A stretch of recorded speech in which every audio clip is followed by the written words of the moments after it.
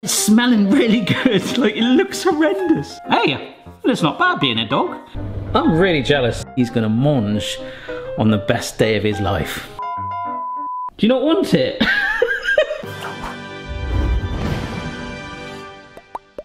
Hello everyone, it's Barry here. Hope you're well wherever you are in the world. This is Boston, my pug. He's getting on a bit now. He's starting to slow down on his walks. Likes to sleep all day. A bit like myself really, but he's still my lovely little pug, aren't you, mate? Now Boston doesn't know it yet. No. But today is all about you. Yes. I bought him a brand new toy. He does like these toys. There you go. Right, you play with that. My hands will be... Right, I might have regretted that. Anyhow, Boston today doesn't know it yet. We are going to be making him a dog-friendly fruit pie. We're going to make it all...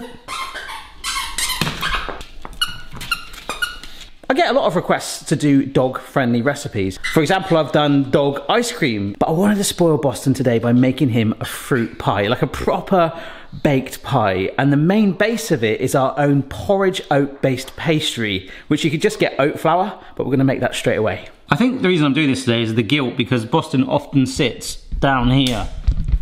Litty boy.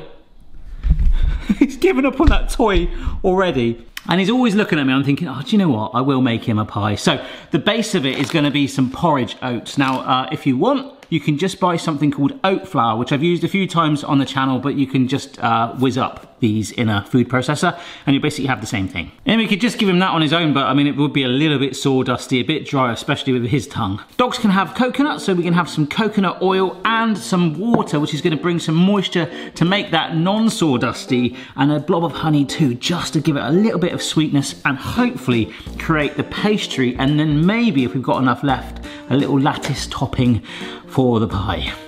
Alright, so I've got a big old pile of porridge oats right there, and I say, if you've got oat flour, you do not have to do this step. I might save a few to sprinkle on the top as well as a little bit of a garnish, we'll see. And if you have a food processor, this step would be far quicker, but I want to kind of do it a little bit manual. I want to show it a little bit of love, put the effort in for Boston's. Oh my gosh. Yeah, so I'm gonna have to do this in batches. Just this is like a smoothie maker that I've got, really high power blades, effectively just to make our oat dust. It really is what it is, oat dust. Nice. Look how chunky that is in comparison. So I'm just gonna keep making some more oat dust, and I'll see you in a minute. And there we go, final batch. What's the matter, mate? You can tell something's going on, can't you? He's being like overly fidgety. Good things come to those that wait, my friend, all right? In here, I'm gonna use this to warm up the coconut oil to make it easier to go in with the oats. That smell good? We're getting him going, we're teasing him, we're building up those sensors in his nose to be like, what is this? It's gonna be amazing. 30 seconds in there just to warm it up and loosen it. Oh, right, I gave it another 30 seconds, just had 1 minute in there to really loosen it up. It should look like water now. Yes. Ha, ha, ha, ha. Ha, ooh, that is hot. All right, so big old bowl, boom. Look at that, straight in there. Oh, that suddenly smells really nice. Oh. Now the dish doesn't need to go in there, so we'll take that out. But you can see from this, it's not gonna do too much. So we'll do as much as we can and then add water as needed. And I've just suddenly realized, of course, all of these ingredients are perfectly edible for a human. So I could actually sit down and share this pie with Boston potentially, but I feel like, do you know what? It's all about him today. We want to spoil him. Bearing in mind we're going to add honey too, so that'll change the texture a teeny bit. But maybe like teaspoons at a time, mix it through. Because we want to be able to roll it out easy. You know, like other pastries, when you roll stuff out, you're like, oh, just scatter some more flour down. If you're going to need to do that, remember, we don't have the oat flour to hand. If you have, you can just scatter some down, or we just have to get out the whizzy machine again and, well, make some more. But if we can get the consistency right, fairly confident we'll be all right. It's smelling really good. Like, it looks horrendous. Yeah, Boston, dog biscuits are a bit bland, aren't they? I mean, they are like, his are like dull brown, but they're really good ones. He really likes them. They got all good stuff in it. I remember when he was a lot younger, I used to like think, oh, he might get a bit more excited if I buy these like brightly coloured ones. And obviously they've got lots of colouring enhancements added and things like that. And someone once told me it's a lot like having children. If you give them loads of additives and colourings and stuff, they go nuts. And same thing happened to him, and he's quite placid now. Yeah, don't get me wrong, I'm not like a vet or anything, but like, that is my top tip. Like, get your dog, like, good dog food. A little drizzle of honey, because he's allowed that. And I'm gonna potentially try and do a honey glaze on the pastry whilst it bakes. Here we go, Boston. You better like it after all this. Not too tacky, otherwise I would be whizzing up some more oats. Not too dry. I like this. I've even gone to the effort of buying Boston his own little pie dish. I just hope I've made enough pastry. We should be all right because we're going to roll it out nice and thin. And it is holding quite well. If you don't mind me saying, it does look a little bit rough. A couple of different ways to do it, but I'm going to try and use the non-stick paper to help me. Pie dish on top. Just going to slide the board underneath for some strength. Indiana Jones style. Peel this back. And I'm gonna reuse all these offcuts to make the strips, okay? I mean, you didn't have to do the Indiana Jones thing, I just got excited doing that. You could just, obviously just lift it in. Look at that!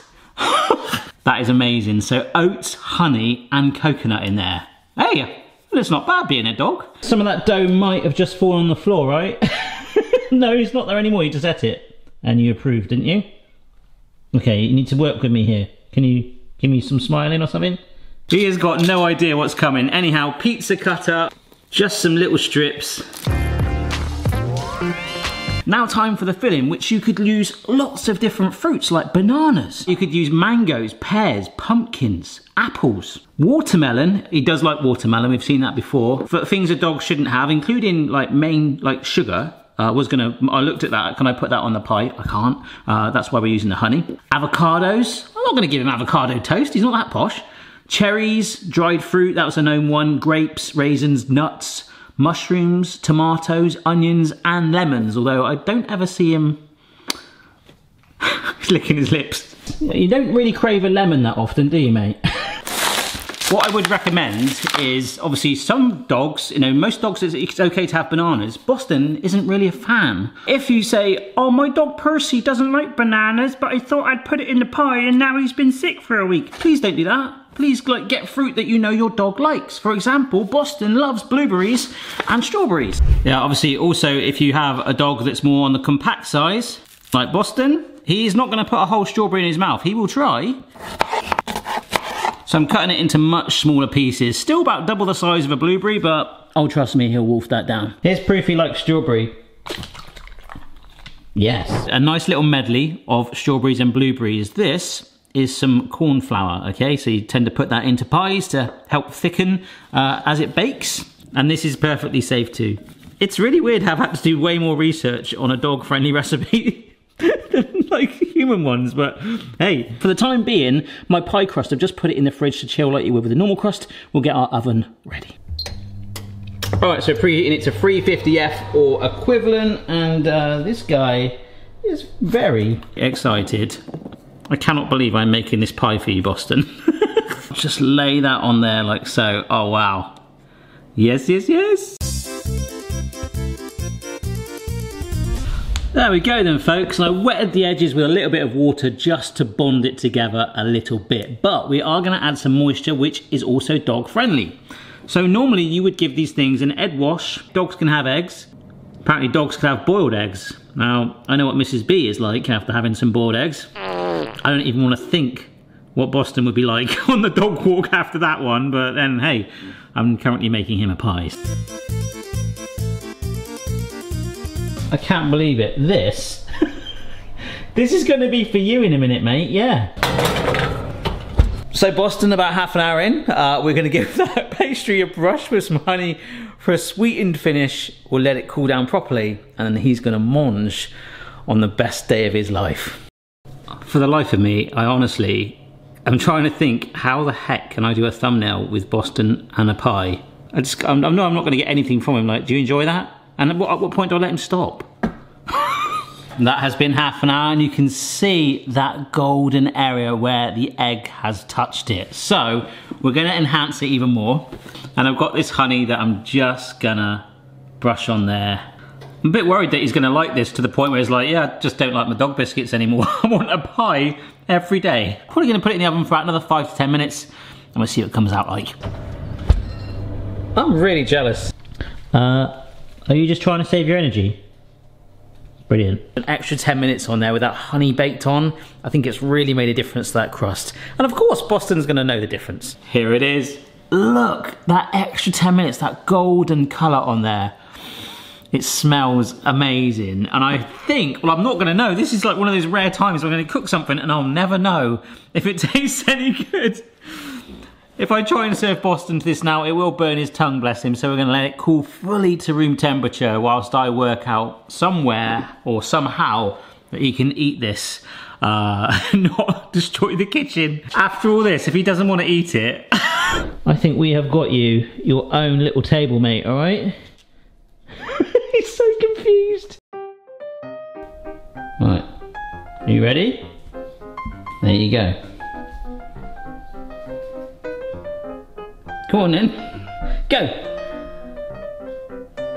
Go. Do you not want it? What's this? What is it? You genuinely don't want to eat it, do you? Eat the pie. Oh, look. It's going for it, Yes, Boston. Are you not just licking the pastry, surely? Oh, go on, mate, get in there.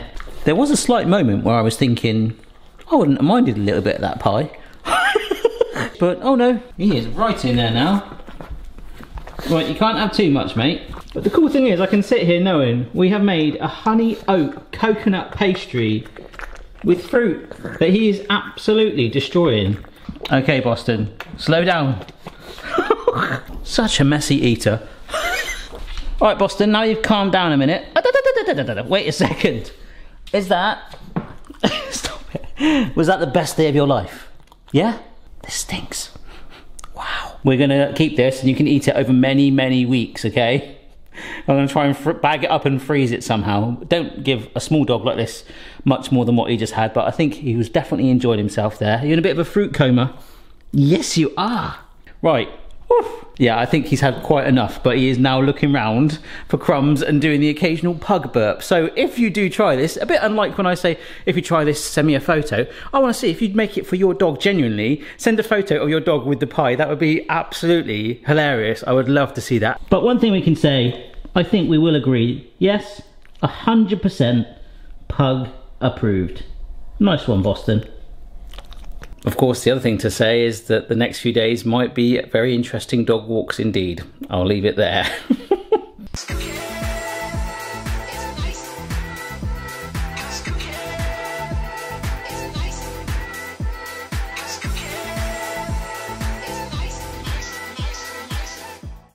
What is it, mate?